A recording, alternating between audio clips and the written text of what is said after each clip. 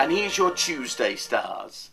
Lovely Sun, Mercury coming together. If you've got You Can Change Your Life on my astrology kit, please read this because it is so wonderfully creative. It's zing at the strings of your heart. It's just all the things that your heart desires. It's particularly good when it connects with children or young people. So if there's anything in your life where you've been hoping and wishing and praying, or you want your prayers answered, maybe to be pregnant, to have a child, or your child to be successful and move on, anything to do with young people now is good.